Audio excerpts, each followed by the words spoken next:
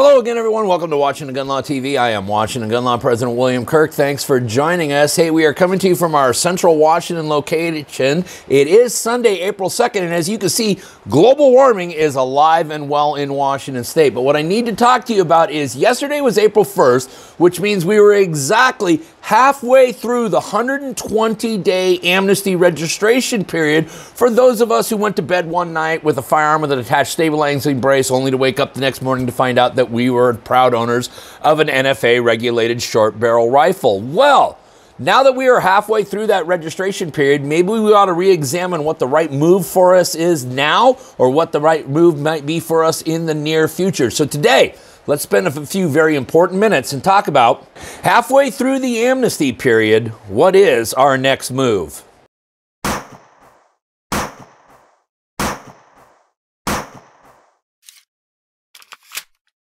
Okay, so like I said, the issue we're talking about today is the pistol brace rule. As we know, the rule was published on January 31st, which gives us until May 31st to get all of our firearms, which at one time we called AR pistols, now called short barrel rifles, to be registered with the federal government. Now, yesterday was April 1st, which means we were exactly 60 days through that 120-day period. Now, for those of you who I've had the pleasure of having private conversations with about what is our next best move, you will know that my personal opinion has been I'm not doing anything for the first 60 days. And I was not going to do anything for the first 60 days because I wanted to see how the lawsuits on this thing shook out. I wanted to see whether or not this rule really had an opportunity to go into full effect. And I think many of us were concerned that, God, it would be awful to give the ATF a bunch of information about firearms of mine only to find out later on that I didn't, in fact, need to give them that information. Well, now we are 60 days in and we need to do a reassessment. Now, for those of you who've been geeking out on this channel, you know that we have covered not one, not two, not three,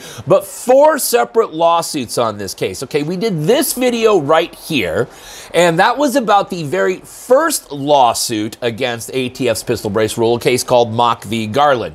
We have also done lawsuits about Texas versus ATF, Brito versus ATF, as well as the Firearms Responsibility and Accountability Coalition v. Garland.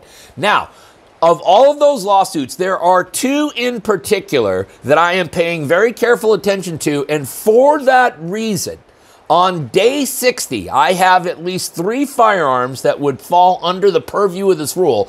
At day 60, my choice right now is I'm not doing anything yet. I'm probably going to wait until at least day 90 now because I want to see how some of these lawsuits shake out. Now, there are 2 suits, like I mentioned, that I think we should pay very careful attention to. I think these 2 suits have a lot of teeth to them.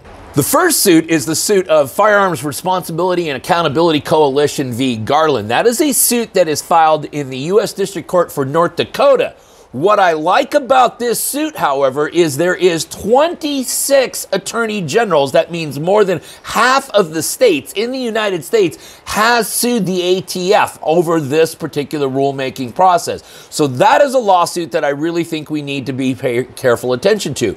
The other lawsuit is the one that we most recently have covered, and that is the suit of Texas versus ATF. Now, this has the Gun Owners of America and a lot of other named plaintiffs in there, but that lawsuit is moving for a nationwide temporary injunction, and then ultimately, if litigated, for a permanent injunction of this rulemaking process. So these are 2 suits. If either one of them starts picking up steam and starts getting the remedies that they're asking for, this rule will cease to exist, or the enforcement of this rule will in fact stop. It is for that reason, and that reason only, that we are choosing to wait now until day 90. Now listen, I have talked to a lot of you all around the country. I get that some of you decided to get out in front of the curve. Some of you decided to throw your firearms into that Amnesty 1 hopper right away. And some of you have already received approved Amnesty Form 1s. Congratulations. For the rest of us that are still trying to decide what we want to do, as I say, I am never going to tell any of you how to think, but I do want to give you all of the stuff to think about. And for that reason, at the current time, we here at Washington Gun Law are probably going to wait until day 90. Listen, you may have more questions about the pistol brace rule or anything else related to what's left of our Second Amendment rights. If you do, you should know how to contact Washington Gun Law by now. But if you don't, hey, all of that information is right there in the description box. In the meantime,